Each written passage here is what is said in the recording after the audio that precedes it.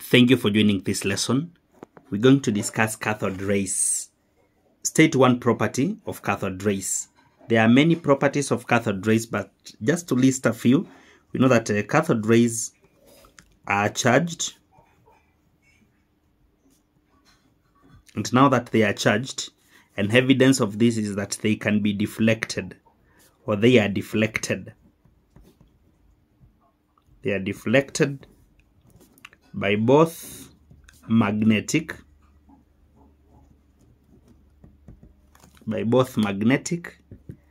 and electric fields.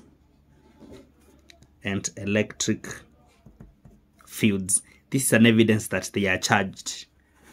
Again, yeah, they are charged because they just a stream of moving electrons. It's just a beam of electrons. So, you know, electrons are negatively charged. So you can even have an expected deflection by the fields mentioned. Again, we all know that they travel in a straight line.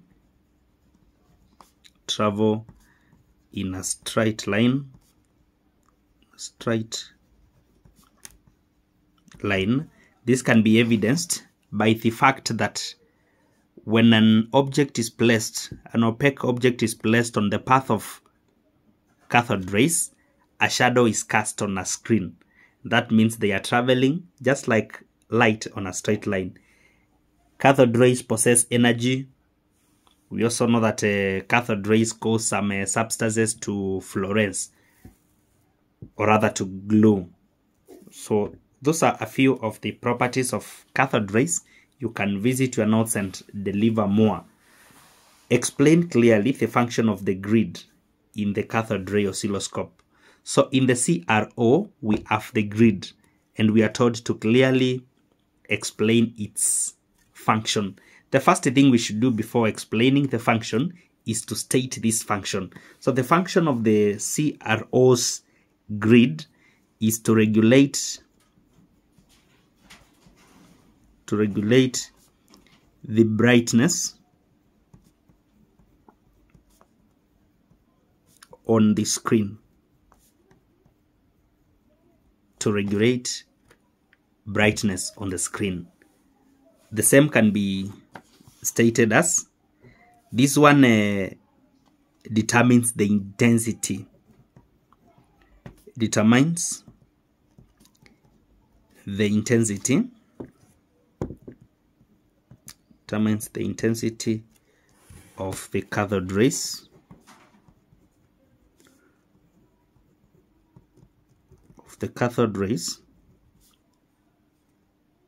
Yeah, as they reach the screen, because the cathode rays, which are just electrons, pass through the grid, and now the state of the grid at the time of the passing of these cathode rays will determine the many or the little, the intensity or the less intensity of the cathode rays as they pass. Therefore, we have to explain how this function is achieved. And we say that when the grid is made more negative,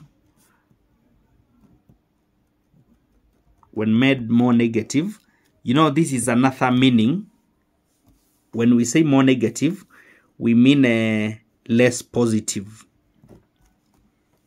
And when they are more negative, since electrons are also negative, then few of them will be attracted. Since the grid is more negative, electrons, which are also negative, few of them will be attracted. So less electrons are allowed to pass. Less electrons pass, hence little brightness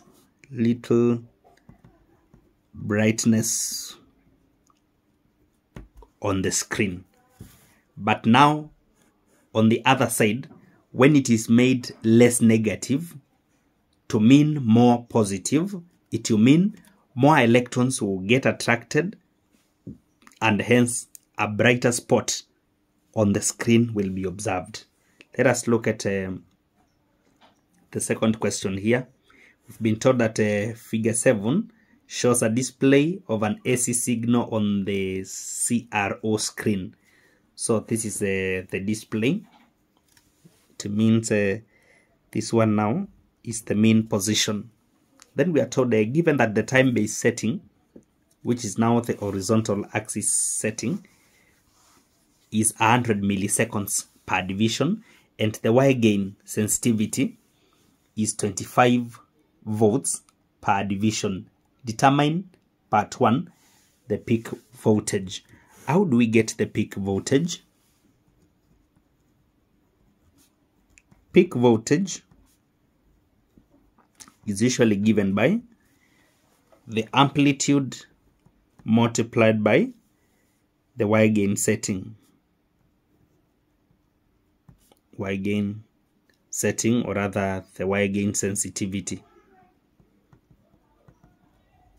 So in this case, we are having amplitude of, from the mean position, we just count the complete divisions up to the topmost point. So from this mean position, we are having a 1, 2, 3, or even from the mean position to the lowest point, we are still having 3 divisions. Therefore, it is 3 divisions times 25 volts per division, and this will give us 75 volts as the peak voltage. Remember, CRO can be used as a voltmeter, so peak voltage will be determined like that. The next question, we are told to determine the frequency of the wave. Now, when we consider the wave, we are having a complete oscillation ending at this point. That means we are having one oscillation and a half displayed.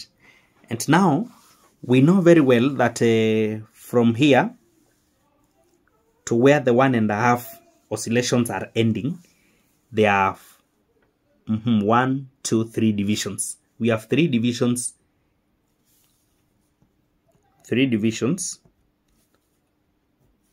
for 1.5 oscillations, or rather cycles. 1.5 complete cycles. Again, we can even consider the divisions in a complete cycle. We can say we have for this complete cycle, we have only 2 divisions for 1 cycle. Yeah, 2 divisions for 1 cycle. So there is something we call periodic time, and that is time taken for this signal to cover a complete oscillation. Therefore, in the 2 divisions, if the time-based setting is saying 100 milliseconds per division, then it means in the 1 cycle, or rather 1 oscillation, the periodic time is going to be 2 divisions times, we have 100 milliseconds per division. This is going to be 200 milliseconds. 200 milliseconds. So periodic time is usually given by the number of divisions. Number of divisions in a cycle times the time-based setting. The time-based setting. So we are saying in a complete cycle, we are having only 2 divisions multiplied by the time-based setting is 100 milliseconds. So this gives us 200 milliseconds. So the periodic time can be converted now to seconds, because these are milliseconds, by dividing by 1,000. This will give us 0.2 seconds. So the periodic time is 0.2 seconds. And we should know that frequency is usually given by the reciprocal of period. So frequency is going to be 1 out of 0.2, and this is going to be 1 out of 0.2. This is equal to 5. Frequency is given in hertz. So this will be the frequency of the signal. above. That is how we use the display to calculate peak voltage and frequency. We are also told to state a reason why magnetic fields are preferred to electric fields in deflecting the beam of electrons in a CRT, the cathode ray tube television set. This is because magnetic fields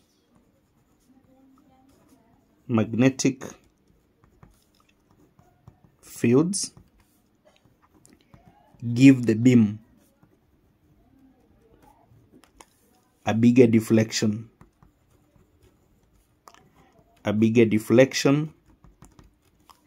than the electric field or the electric fields. So magnetic fields cause a bigger deflection on the beam, the beam of electrons, rather the cathode. The cathode rays are deflected more by magnetic fields, which are stronger than electric fields. That means a bigger field of view can be used even with a short tube.